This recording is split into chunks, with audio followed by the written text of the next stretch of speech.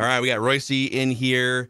You can find everything we and/or Judd and/or Reusse does by himself or on other platforms on the Reusse Unchained podcast feed, by the way, Apple, Spotify, SKOR.com. Last 10 games, Patrick. The last 10 games, Anthony Edwards is averaging point guard, or whatever you want to call him. Driver of the offense version of Anthony Edwards, averaging 29.5 points, 8 rebounds, 5 assists on 48% shooting. They did have a 6-game losing streak in the middle of that. That is true. I believe there was the 2-game streak when Gobert and Russell were both out, right? And Anthony, didn't they win 2 in a row? And Anthony ran the offense completely because Russell wasn't playing.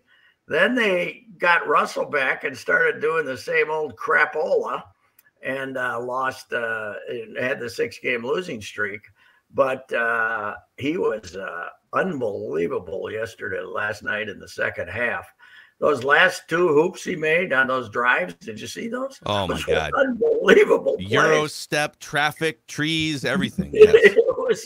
Those were 2 amazing hoops that basically pulled that game out for him. So he's overall, you'd have to say he's enjoying not having Cat on the court, wouldn't you? Wouldn't you say that? I mean, enjoy. Yeah, it's working better for him. That's what I'm saying. I don't know about the team yet, but for him, it's working better without Cat. Yes. Yes, and I will say this: after the thing with Detroit last Saturday, right? Last Saturday night, one of the worst losses of all time.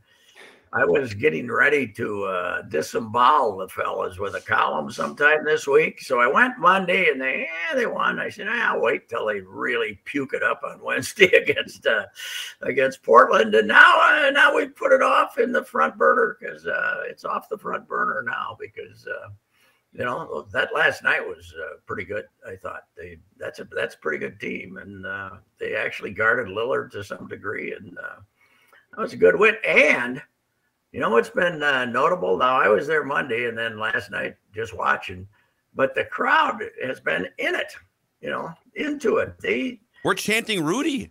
Yeah, we're chanting Rudy. Yes. Because of last season, we have a Timberwolves crowd showing up that wants to be happy. Now, they've been booing the hell out of them when they stink.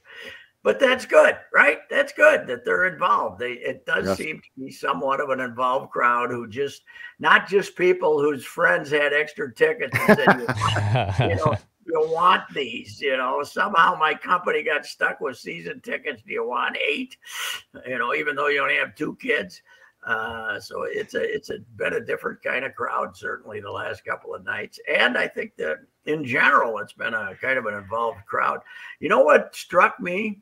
What game was it that he had a chance to, Anthony had a chance, it had to be 2 weeks ago, he had a chance to get a triple-double. And Naz Reid missed the 3-pointer. And the crowd knew that he had a chance to get at least a good section of the crowd down in that one end zone.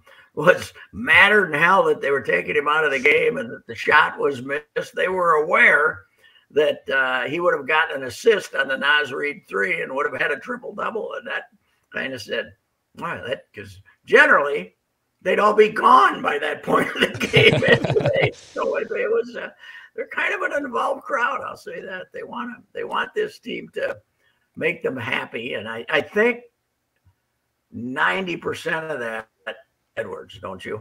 I think 90% of that team's popularity right now is Anthony Edwards. Agreed. Maybe I'm wrong. Yeah, I mean he's bounced back from his slur, and he's got to be at the All-Star game, doesn't he? He's got to be, right? I mean, if he keeps doing what he's been doing the last 10 games, yes. I would think absolutely. Even last night, Austin Rivers was even saying last night, I've played with a lot of different star players, and this is what a star player looks and feels like, maybe even more so. And he said, I'm paraphrasing here, he's 21 years old, but he's so likable We all love the guy so much that even when he makes mistakes, no one really gets mad at him. We just start, and he listens when you try to, instill advice and stuff. So he is. I think his teammates love him. I think outside of, like you said, the slur. I think Pat's cutting out. We can just put Pat in the green room there for a second, Dex. There we go. I think he's right, though. I think Anthony Edwards is sort of the thing that holds all of this together, even when they lose 6 straight games and Wolves fans are wondering, here we go again, Judd. Here's my question for you. If there's a chemistry problem here, which from what Dukes has said, there definitely is, how much is D'Lo just a problem? How much of this, like, because we talk about Cat, and I understand that the Wolves aren't better without Cat, but the pouting of Cat gets to be old. How much is D'Lo just in the last year of his contract too? How much is he just a problem? How much does he kill joy what a guy like Ant tries to bring? Yeah. See, I think he's more of a basketball misfit than he is like a chemistry or attitude misfit. Okay. Although last night was interesting again. He sat at the end of the game. He made one shot all game. He sat at the end. Mm-hmm. He unfollowed the Timberwolves. I think Pat's back here. He unfollowed the Timberwolves on Instagram. I don't know if you guys saw that. Sometime in the last 48 hours. D'Lo's done with us. D'Angelo Russell has unfollowed the Timberwolves on Instagram. I love this. What is that about? Who's he mad at? He's making $30 million a year, and they're playing him. You added up. They had a closed-door, players-only, contentious meeting before the Nuggets game. D'Lo had an illness and didn't play in the Nuggets game. He then retweeted someone that said, like, bet on yourself or something, or reposted something that was bet on yourself, and he unfollowed the Timberwolves on Instagram, all in the last 72 hours. And throw in the mysterious Nas quote of, we know what the problem is. Yep. We're just not saying it what it is. Now, that would be jumping to a long-range conclusion. But I don't think they hate D'Lo by any means. I think he's an affable enough guy. I don't think, if anything, it's like a basketball chemistry non-fit with what they're trying to do with Ant. But now, I heard Horton. I was in the car for a while when the game started last night. And I was doing a Horton, and Horton was talking about the D'Lo pick and roll, and he was talking about how it's been effective for Russell, but he never looks for the roll. He never looks for Gobert then rolling to the basket. Now, that isn't Gobert's number one strength, rolling to the basket, but the object of the pick and roll is if the guy who makes the roll is open, you throw him the ball, right? And Horton, who's pretty damn candid, I love him, said, he just doesn't take advantage of the second part of the play. And this was 5 minutes into the game. So Finch noted that, too, in his postgame last night. He was talking about, so Finch was on the Houston Rockets staff, like, however many years ago when they brought Dwight Howard in. Mm-hmm. And he said it took that team half a season to figure out how to throw lob passes on pick and rolls and, like, the timing of it and everything else. So maybe that's coming at some point this season. Maybe the unlocking of the lob to Rudy Gobert, but apparently it takes a while when you're trying to. And Finch also said, the rest of these guys, D'Lo and Ant, and even like Jordan McLaughlin, they haven't had just a vertical lob roll man in 3 years. They have more of the pick and pop guy in Cat or Nas. And so they aren't even like looking for it as much as they should instinctually. But I would say, all right, it's been about 40 games now. We should probably start looking for the gigantic 7-footer with his hands in the air near the basket. But yes, that is absolutely 100%. But it's hey, they after that thing last week, you wondered if it was going to become a complete train wreck, and Edwards has not allowed that to happen. And what's funny is he's had terrible starts in both games in this 2-game winning streak, and he owned the second half when they won on Monday, and he owned the second half again Wednesday. Now, I thought Denver was kind of an indifferent. We didn't get Denver. We didn't get a fully engaged Denver team on Monday night, but last night I like that Portland team. They got that big monster in the middle, and one of the best backcourts there are. I love Anthony Simons, and they held him down, and Lillard missed shots, and they won a game. So what the hell? Everybody was happy. Hey, Prince is back. Tayshaun Prince is back, Reusse. Hey, he played good too, don't you think? He actually had one of his best, most effective games as a but I'm Timberwolves just legend. saying he's back at all. What, Are you trying to poke the bear here? It felt like it had been months. It felt like it had been a long time. Been sometime 20 some games, right? Yeah. 20 some games, I think. So What are you insinuating, Judd? Patrick had said for a long time, when is Prince coming back? And I just said, he's back. He's finally back. Reusse had said. I want, you know what? When guys miss that much time, I want something broken. I don't want. I don't want. What about torn? I don't want. Torn is good. I'll take torn. It's got to involve some type of like obvious cast. It can't be a strain, okay? It can't be a strain, or it can't be a, just a twist. I want something broke, that I can't stand that. What about partially? Brian O'Neill's about to miss, the rest of the season with a partially torn Achilles. That's surgery, so that counts. That's okay. Yeah, that counts. Yeah. Anything involving the Achilles, it's hard to play a game on one foot. I'll admit that. But would you rather have Brian O'Neill on one foot or Oli Udoh against the Giants in the first round of the playoffs? Wow, if the guy on the left side doesn't turn into what he was, Darrisaw, oof, boy, that's going to be something. The Bears want to lose so bad they're not even going to let Fields play, right? And and still, Nathan Peterman. He'll be fine. Yeah, Nathan Peterman, former Bills great, wasn't he? Didn't he get to start a few games? Yeah, he threw 5 picks in one half one time with the Buffalo Bills. Right. Yes. I remember him. He is the ultimate tanking team's secret weapon. Yes. We're gonna unveil Nathan Peterman in Week 18. And of course, I think Fields had passed for 76 yards on last. Lavelle and I, Lavelle, Mr. Bears lover, is all in on Justin Fields. His tweet a month ago is he's going to be the best quarterback in the NFC Central next year. He wouldn't have started at Ohio State. He wouldn't have beat out Stroud. Stroud would have been sitting they would have made him a wide receiver if he was at Ohio State, because he wouldn't be able to play with Stroud playing. So anyway, that's I saw a tweet, Pat, that there was actually, that call was made to a Chicago sports show. I think in the last 2 days, someone saying that they should draft a quarterback and move Fields to receiver. Mm-hmm. Okay. So that's already being thrown out there in Chicago.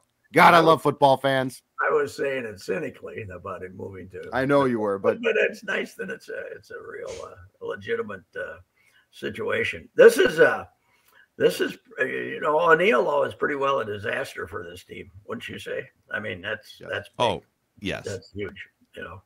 That on top of the fact that you have a struggling rookie right guard, and as of right now, a third string center that has never played before until last week, or a guy off the street that hasn't really been effective in 6 years. Those are your center options. Those two guys they brought in were neither any place this year, or were they?